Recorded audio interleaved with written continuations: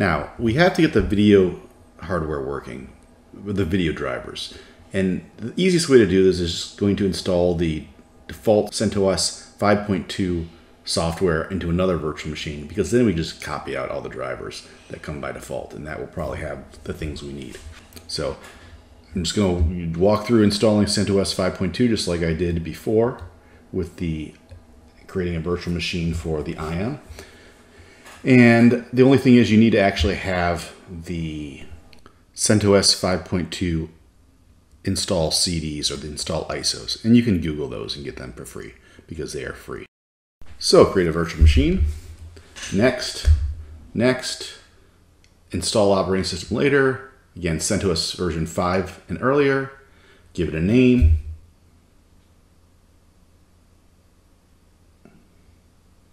Next, give it as much or as little memory as you want. Next.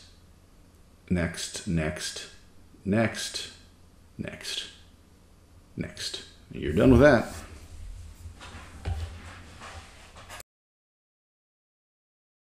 Now we'll need to set the CD drive to the install ISO.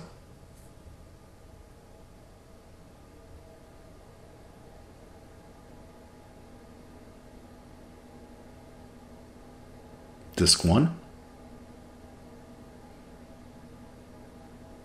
And power it on.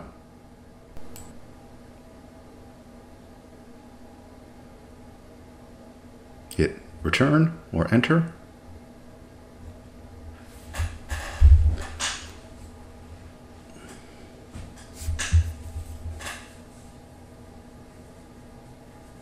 Skip the test.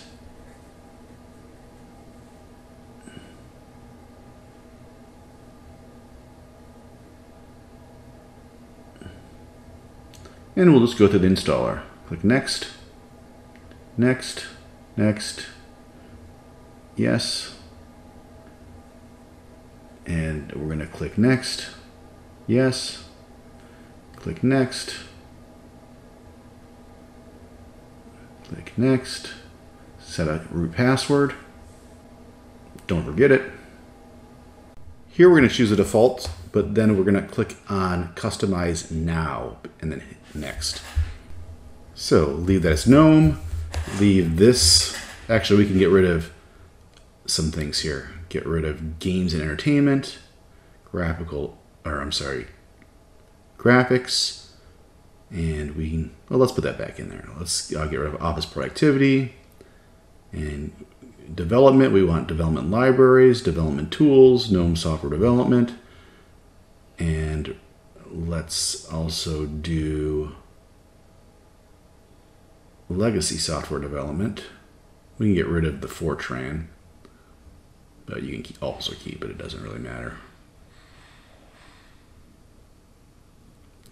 And let's go to X software development and the servers. I don't think we need anything here. We can go to base system and let's get rid of dial-up networking. And that's good. Nothing here, nothing here, nothing here.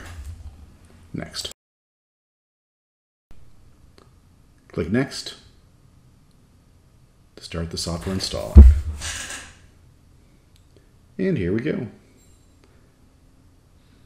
And now we just have to, when it tells us to, we have to swap out the disks, the disk images. So we just have to go to the settings and change the CD to point to the next disk in the installer set. So we'll put disk 2, and I think disk 3 we'll need also. Put OK when you've done that.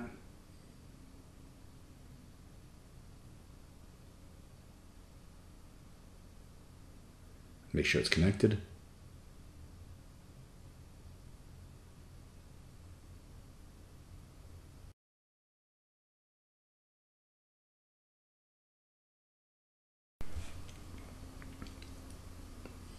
Okay, insert disk 3 using the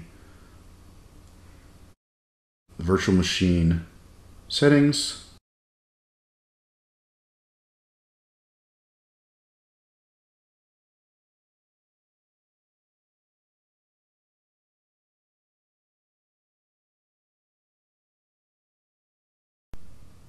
Click Reboot.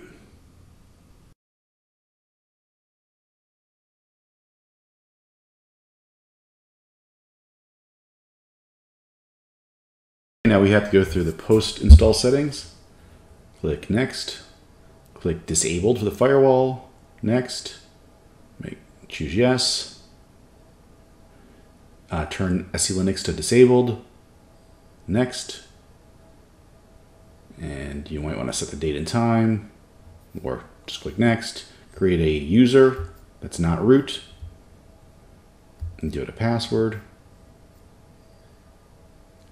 Okay, click forward, click Finish. And now we should be done, and we can log in and grab those video drivers we need.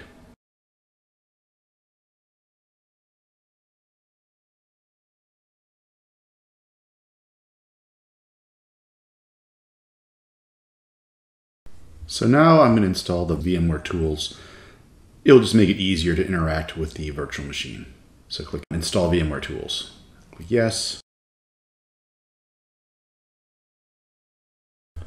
Once it loads the CD, you'll get this pop-up window, and we're going to open a terminal. Just type the command cd media VMware Tools, and we're going to type this command right here. Tars xf the VMware Tools file -C/tmp.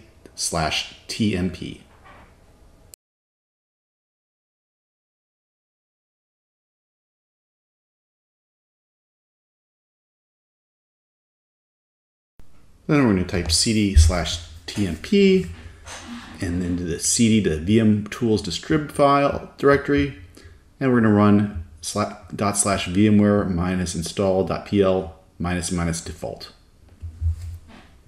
And that will install the VMware drivers and tools. And now that it's done, let's go ahead and log out.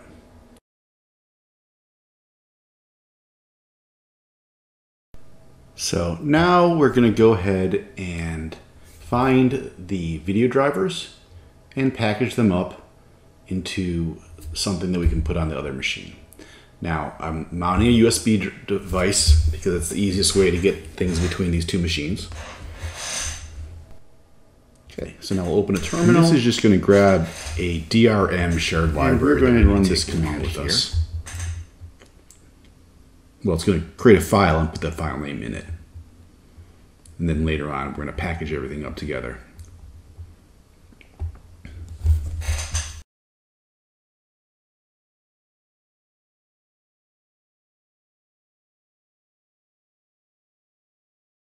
Now let's just check to make sure those file names actually got put in the file that we're going to use as our master list of files. And now we're going to run this find command to get all the shared libraries that deal with the video drivers, and also save their names to that same file that we created for the libdrm.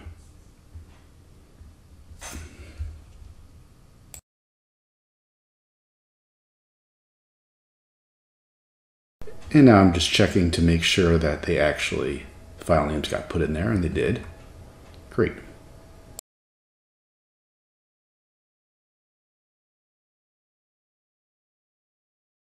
Now we're going to move to that USB stick that I put in, and we're going to copy all those files in that file list to an archive with this command right here.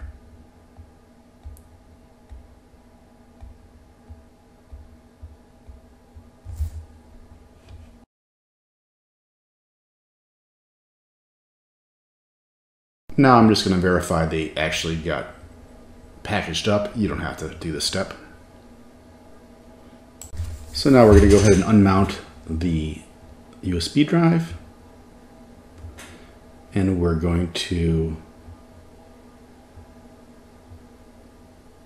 then take it out of this VM, remove it from this VM once it says it's safe to remove, and then we're going to put it into a different VM, the other VM, that we will use to test things.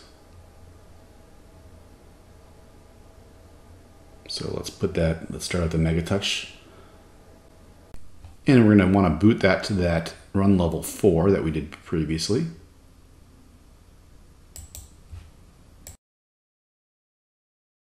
Okay, so now we have a shell, and we're going to install the USB storage module with insmod space USB-storage. And then we're going to have to tell the virtual machine to put the USB drive in. That will take a second. And now we're going to have to create a directory for this. We're going to mkdir space mmta. And we have to mount that USB drive. Mount space slash dev slash sda1 slash mmt slash a. And we can cd into there. And we can now extract those files, those video files, with the command tar space xf space video file dot tar space -C space slash.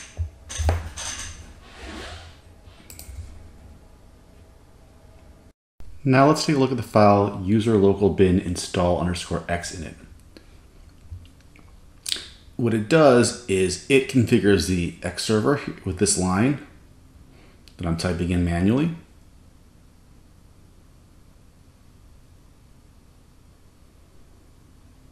And now we're going to go ahead and start the actual graphics environment with the installer running.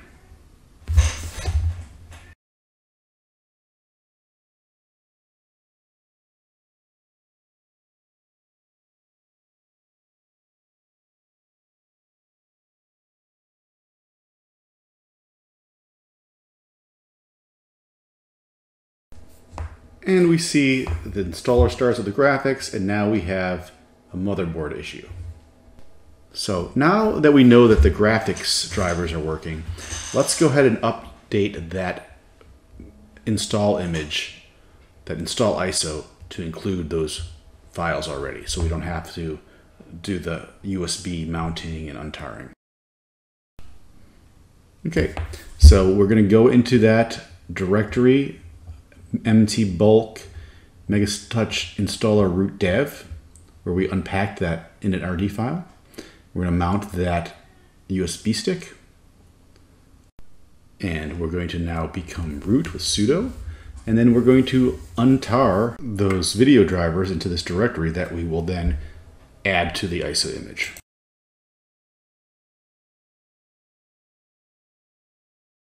So now that we've untarred them, we're going to create a new init.rd file with this command right here. Now we're going to move into that new installer directory where we put that, we edited the bootloader. And here I just made a script to actually do the command that makes the ISO. So I'm just going to run this command here.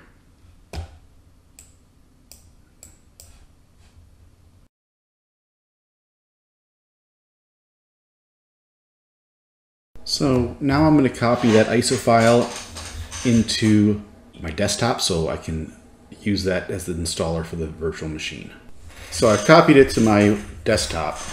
Now we're going to use that ISO to boot the Megatouch virtual machine. Go ahead and start it up.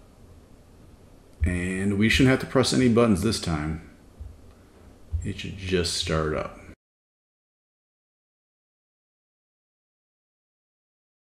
And hooray, it does. Although now we have a different error. We have the graphics, it's booting up, but we have invalid motherboard detected error. So we'll have to solve this in our next video.